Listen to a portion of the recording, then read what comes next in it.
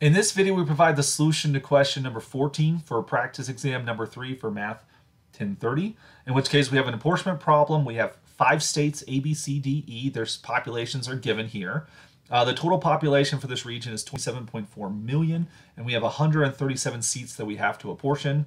We're going to use Jefferson's method, and for the sake of simplicity, we've already correctly found a modified divisor that works. So our modified divisor is going to be 178,000.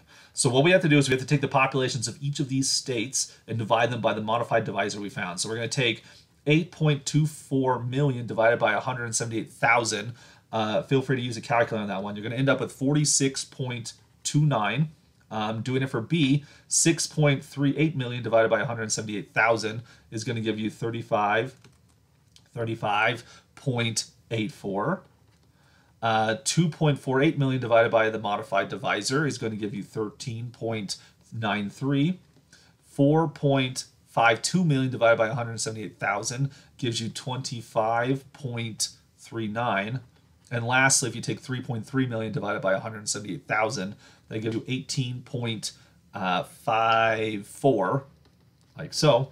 Now with Jefferson's method, once you have your modified quotas, you're going to round each and every one of them down. So you round each of these quotas down. So 46, 35, 13, 25, 25, and 18. And you can sure enough check that 46 plus 35 plus 13 plus 25 plus 18 is equal to 137. This gives you the correct apportionment of the seats using Jefferson's method.